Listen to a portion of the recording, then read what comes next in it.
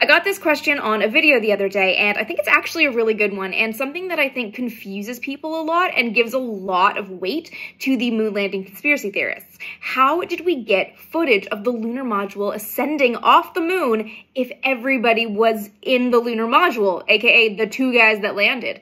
Well, the answer is a remote camera.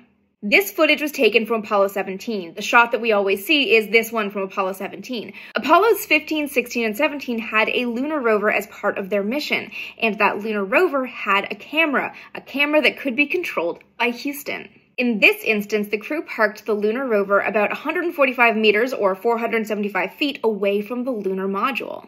Then it fell to a guy in Houston named Ed Fendel to anticipate the moment of initiation and the rate of ascent and manually track the spacecraft as it left the moon using the camera remotely controlled from Houston.